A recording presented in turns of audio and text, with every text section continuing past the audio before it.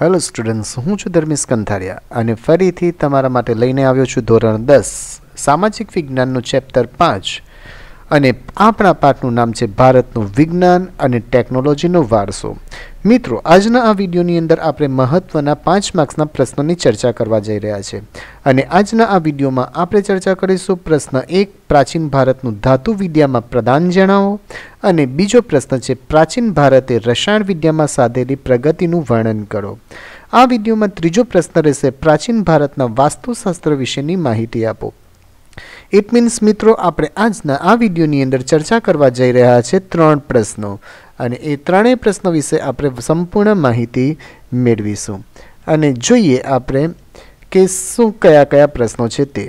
ચાલો મિત્રો, આપણે વાતચીત કરીએ તે આ પ્રશ્નોના ચર્ચા કરીએ તે પહેલાં હું તમને ફરીથી કહીશ કે જો તમે હજી પણ વિડીયો માટેની અમારી યુટ્યુબ ચેનલને સબસ્ક્રાઈબ ન કરી હોય તો પ્લીઝ તેને સબસ્ક્રાઈબ કરી લો. આપણી યુટ્યુબ ચેનલનું નામ છે દીપમ જ્ઞાન ક્રાંતિ અને તે તમારી પોતાની ચેનલ છે, એ યાદ રાખશો મિત્રો. ચાલો જોઈએ આપણે આગળ. તો આજના વિડીયોનો આપણો પહેલો પ્રશ્ન છે અને આજના વિડીયોનો આપણો પ્રથમ પ્રશ્ન છે એ 3 રીતે પરીક્ષામાં પૂછી શકાય. પ્રાચીન ભારતનું ધાતુ વિદ્યામાં પ્રદાન જણાવો. મિત્રો, દરેક શબ્દની અંદર, કારણ કે આપણે વિજ્ઞાન અને ટેકનોલોજીનો વારસાની ચર્ચા કરવાના છે આ વિડીયોની અંદર, તો યાદ રાખીશું આપણે આગળનો પોઈન્ટ શબ્દ જે છે તે સરખો રહેશે, એટલે કેટલીક વાર ઉતાવળમાં કન્ફ્યુઝન નહીં થવું જોઈએ. ધાતુ વિદ્યામાં પ્રદાન જણાવવાનું છે.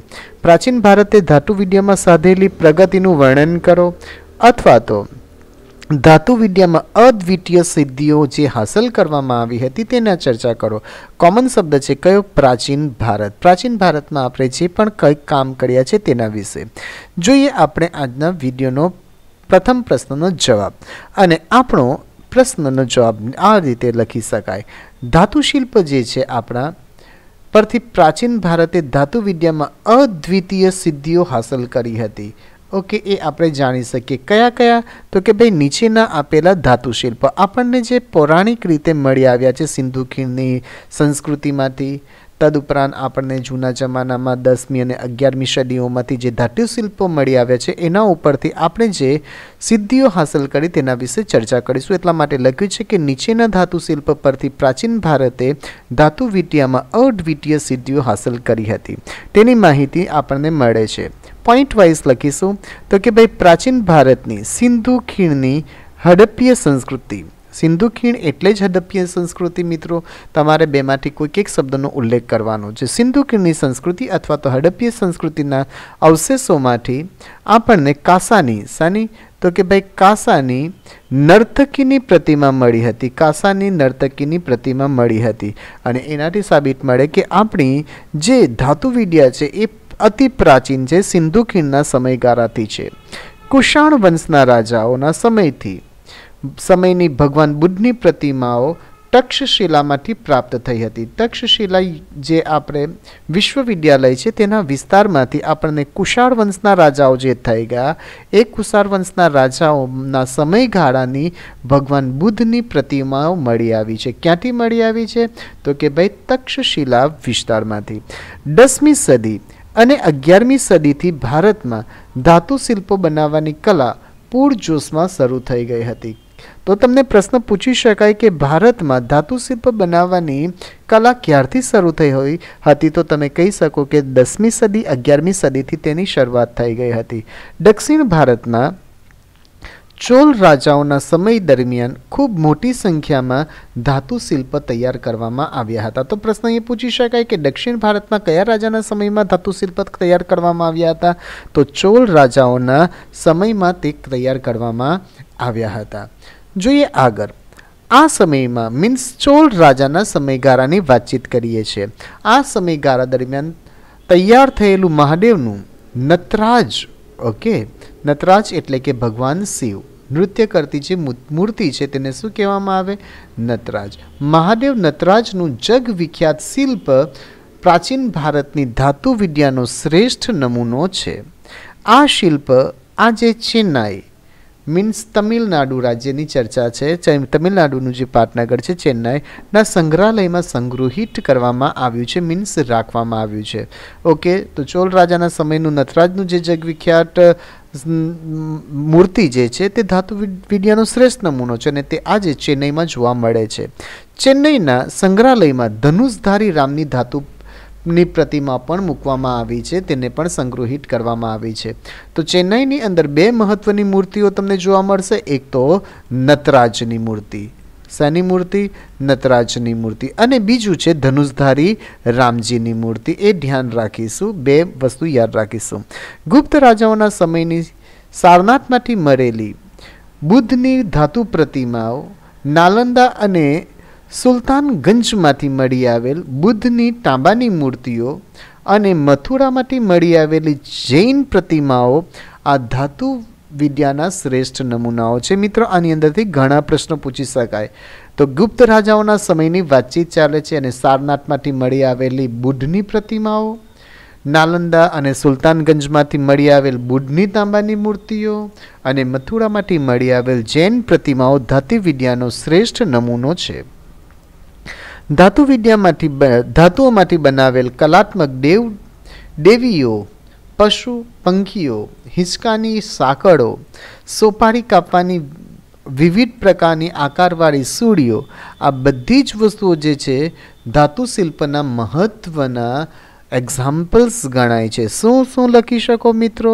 તો કે ભાઈ ધાતુમાંથી બનાવેલ દેવદેવીની મૂર્તિઓ, પશુ પંખીઓની મૂર્તિઓ, હિંચકાની સાંકળ, સોપારી કાપવાની સૂળીઓ, કલાત્મક દીવીઓ એ ધાતુ શિલ્પના મહત્વના નમૂનાઓ ગણાય છે.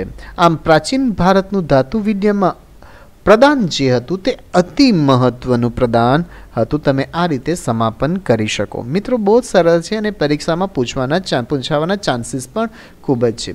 આપણે જોઈશું બીજો પ્રશ્ન. આજના વિડીયોનો આપણો જે બીજો પ્રશ્ન છે તે કંઈક આ પ્રકારે છે. પ્રશ્ન છે, પ્રાચીન ભારતે રસાયણ વિદ્યામાં સાધેલ પ્રગતિનું વર્ણન કરો. મિત્રો, અહીંયા આગળ ચર્ચા કરીશું હવે આપણે રસાયણ વિદ્યા. તમે આ શબ્દોને ધ્યાન રાખજો. આગળ આપણે ધાતુ શિલ્પની વાતચીત કરી છે, હવે વાતચીત કરવા જઈ રહ્યા છે રસાયણ વિદ્યા. તો જવાબ જોઈએ. પ્રાચીન ભારતે રસાયણ વિદ્યામાં સાધેલી પ્રગતિ નીચેના દૃષ્ટાંતો દ્વારા સ્પષ્ટ કરી શકાય છે. દૃષ્ટાંત મીન્સ એક્ઝામ્પલ્સ.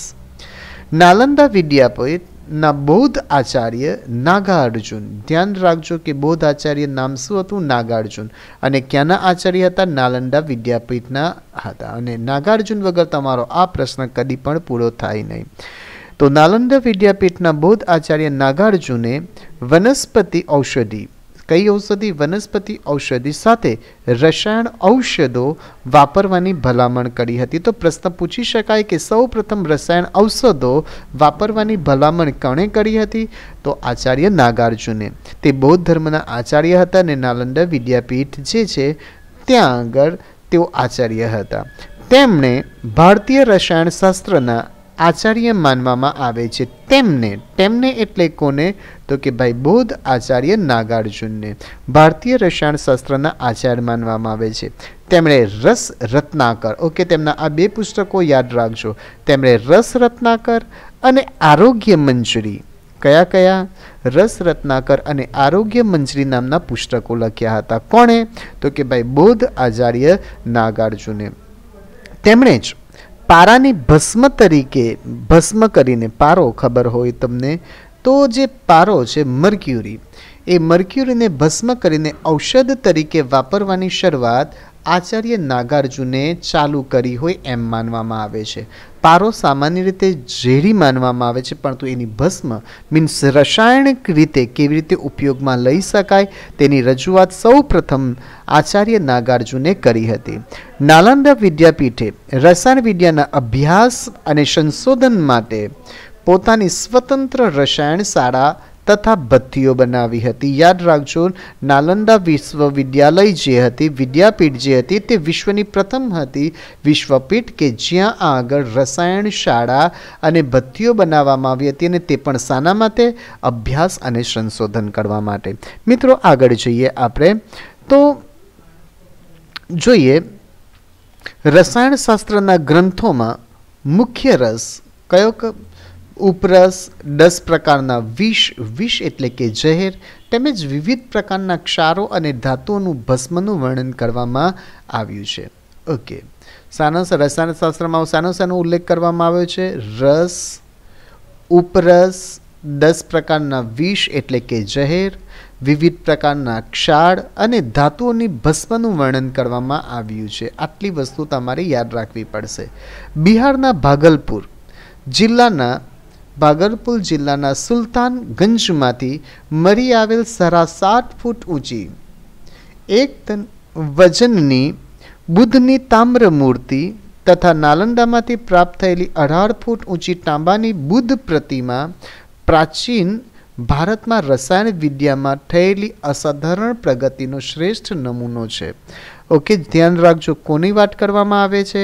તો કે ભાઈ આ તમે એનું શું કહેવાય, ઊંચાઈ વજન નહીં લખો તો પણ ચાલશે, પરંતુ તમારે આટલો ઉલ્લેખ કરી દેવાનો કે બિહારના ભાગલપુર જિલ્લાના સુલતાનગંજમાંથી મળી આવેલ તામ્ર મૂર્તિ તથા નાલંદામાંથી પ્રાપ્ત થયેલી તાંબાની બુદ્ધ પ્રતિમા પ્રાચીન ભારતમાં રસાયણ વિદ્યામાં થયેલી અસાધારણ પ્રગતિનો શ્રેષ્ઠ નમૂનો છે.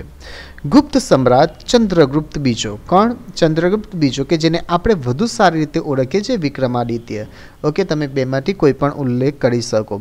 ગુપ્ત સમયના જે સમ્રાટ થઈ ગયા ચંદ્રગુપ્ત બીજા, કે જેને આપણે વિક્રમાદિત્ય તરીકે ઓળખીએ છીએ, તેમણે દિલ્હીમાં દિલ્હીનો કયો વિસ્તારની વાત છે? મહરોલી પાસે 24 ફૂટ ઊંચો અને 7 ટન વજનનો એક વિજય સ્તંભ ઊભો કરાવ્યો છે. કેટલો ઊંચો છે? 7 ફૂટ અને એનું ઊંચાઈ છે 24 ફૂટ અને વજન છે એનું 7 ટન, કે જે આપણે ઓળખીએ છીએ ખરેખર લોહ સ્તંભથી. કયા નામથી ઓળખીએ છીએ મિત્રો? લોહ સ્તંભથી, કે જેનું નામ તમારે યાદ રાખવું પડશે, વિજય સ્તંભ ઊભો કરાવ્યો છે.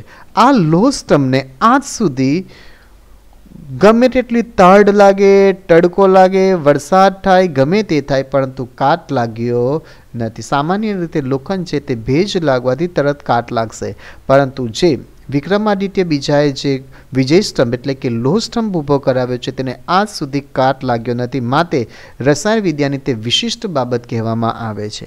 આમ પ્રાચીન ભારતે રસાયણ વિદ્યામાં મહત્વનું પ્રદાન કર્યું હતું. મિત્રો, આજના વિડીયોનો આપણે ત્રીજો અને અંતિમ પ્રશ્ન જોઈશું, અને અંતિમ અને ત્રીજો પ્રશ્ન આપણી પાસે છે પ્રાચીન ભારતમાં વાસ્તુશાસ્ત્ર. હવે અહીંયા આગળ છે થોડુંક બદલાયું છે વાસ્તુશાસ્ત્ર. પહેલો જે ભણ્યા ધાતુ વિજ્ઞાન, પછી ભણ્યા આપણે રસાયણ વિજ્ઞાન વિશે, હવે ભણીશું આપણે વાસ્તુશાસ્ત્ર વિશે. તો પ્રાચીન ભારતમાં વાસ્તુશાસ્ત્ર વિશે માહિતી આપો, અથવા ટૂંક નોંધ લખો વાસ્તુશાસ્ત્ર, અને એનો જવાબ કંઈક આ રીતે લખી શકાય. વાસ્તુશાસ્ત્ર એ જ્યોતિષશાસ્ત્રનું એક અવિભાજ્ય અંગ છે. જ્યોતિષશાસ્ત્ર અને વાસ્તુશાસ્ત્ર એકબીજાના ઇન્ટરડિપેન્ડન્ટ છે, એકબીજા ઉપર આધારિત છે એમ કહી શકાય. બ્રહ્માજી, નારદજી, બૃહસ્પતિજી, ભૃગુ ઋષિ, વશિષ્ઠ ઋષિ અને વિશ્વકર્મ ભગવાન. ઓકે, તમારે યાદ રાખવા પડશે બ્રહ્મા, નારદ, બૃહસ્પતિ, ભૃગી, વશિષ્ઠ અને વિશ્વકર્મા પ્રાચીન વાસ્તુશાસ્ત્રના પ્રણેતાઓ ગણવામાં આવે છે, અને તેઓ જ આર્ષદ્રષ્ટા. કેવા દ્રષ્ટા? આર્ષદ્રષ્ટા અને પ્રસારક પણ હતા. ઓકે, તો તમને આર્ષદ્રષ્ટા શબ્દ નહીં યાદ રહે તો પણ યાદ રાખવું પડશે કે વાસ્તુશાસ્ત્રના પ્રણેતાઓ કોણ કોણ હતા? તો કે બ્રહ્મા, નારદ, બૃહસ્પતિ, ભૃગુ, વશિષ્ઠ, વિશ્વકર્મા. બહુ સરળતાથી યાદ રહી જશે. તેમણે રહેઠાણની જગ્યા, મંદિર, મહેલ, અશ્વશાળા, કિલ્લા, શસ્ત્રાગાર, નગર વગેરેની રચના કેવી રીતે કરવી તેની સમજણ આપી, અને તેના વિશેના સિદ્ધાંતો પણ લખ્યા. કોણે કોણે આપ્યા હતા? તો કે ભાઈ ઉપરોક્ત જે બ્રહ્મા, નારદ, બૃહસ્પતિ, ભૃગુ, વશિષ્ઠ અને વિશ્વકર્મા હતા તેમણે. કોઈ પણ જગ્યા, રહેતાની જગ્યા કેવી હોવી જોઈએ, મંદિરનું બાંધકામ કેવું હોવું જોઈએ, મહેલ કેવો હોવો જોઈએ, અશ્વશાળા કેવી રીતે બાંધાય, એ બધાની તેમણે શું કરી છે? તેમણે દિશા પણ બતાવી છે, તેમના સિદ્ધાંતો પણ દર્શાવ્યા છે. મહાન ખગોળવેત્તા અને જ્યોતિષશાસ્ત્રી વરામિહિર દ્વારા જે રચવામાં આવ્યું છે, વરામિહિર જે હતા આનું નામ છે, તે મહાન ખગોળશાસ્ત્રી પણ હતા અને જ્યોતિષશાસ્ત્રી પણ હતા. તેમના દ્વારા રચવામાં આવ્યું છે બૃહદ સંહિતા. કયું પુસ્તક રચવામાં આવ્યું છે?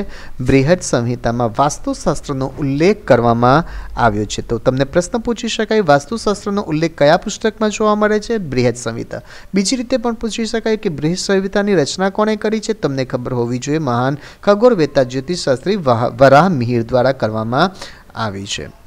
આગળ જઈએ. 15મી સદીમાં મેવાડના રાણા કુંભાએ વાસ્તુશાસ્ત્રના જૂના ગ્રંથોમાં સુધારા વધારા કરાવ્યા. તો તમને પ્રશ્ન પૂછી શકાય કે વાસ્તુશાસ્ત્રના જૂના પુસ્તકમાં સુધારા વધારા કોણે કરાવ્યા? તો મેવાડના રાણા કુંભાએ. કઈ સદીમાં? 15મી સદીમાં કરાવી વાસ્તુશાસ્ત્રનો પુનરુદ્ધાર કર્યો હતો. આજે જગતના અનેક દેશોએ ભારતના વાસ્તુશાસ્ત્રની અહીંયા આગળ શાસ્ત્ર કરી દઈએ શાસ્ત્રની પ્રતિષ્ઠા અને મહત્વ સ્વીકાર્યા છે, કારણ કે તેઓ પણ માને છે કે આ જે વાસ્તુશાસ્ત્ર છે એ કોઈ પણ સ્થાપત્ય બનાવવા માટે મહત્વનું છે. ભારતની પૌરાણિક માન્યતા મુજબ વિશ્વકર્મા, યાદ રાખજો, ભગવાન વિશ્વકર્મા એ દેવોના પ્રથમ સ્થપતિ હતા. સ્થપતિ એટલે શું? આર્કિટેક્ટ. આપણે જેને આર્કિટેક્ટ એન્જિનિયર કહીએ છીએ તે. તેમણે વાસ્તુશાસ્ત્રના 8 વિભાગો પાડ્યા હતા. તો પ્રશ્ન પૂછી શકાય કે વાસ્તુશાસ્ત્રના 8 વિભાગો કોણે પાડ્યા હતા? તો વિશ્વકર્માએ પાડ્યા હતા. વાસ્તુશાસ્ત્રમાં ઘર કે મકાનની પસંદગી, તેમના આકારો, કદ, રચના, મકાનની અંદરની ગોઠવણી મીન્સ ઇન્ટિરિયર ડિઝાઇનિંગ, દેવ મંદિર, બ્રહ્મ સંસ્થાન, ભોજન કક્ષ, શયનખંડ, દૈનિક કાર્યો માટેના સ્થાનો વગેરે વિશે સંપૂર્ણ માહિતી આપવામાં આવી છે. કયા પ્રકારનો રૂમ કયા પ્રકારનું હોવું જોઈએ એની માહિતી આપવામાં આવી છે. સમયના પરિવર્તન સાથે વાસ્તુશાસ્ત્રના સિદ્ધાંતો અને સમજમાં નોંધપાત્ર પરિવર્તન આવ્યું છે. જેમ જેમ સમય વીતતો ગયો તેમ તેમ લોકોમાં હવે વાસ્તુશાસ્ત્રના સિદ્ધાંતો સમજમાં આવ્યા છે.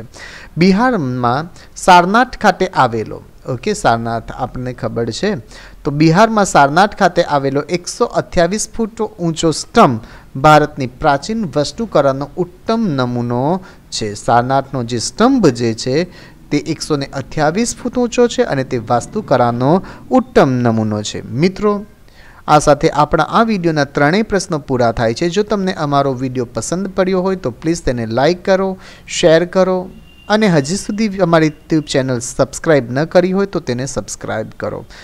તમે અમારી વેબસાઇટ દીપમ જીકેની પણ મુલાકાત લો કે જેથી તમને બધું જ મટીરિયલ સરળતાથી મળી રહે. ફરીથી મળીશું, ત્યાં સુધી મને રજા આપો. Thank you.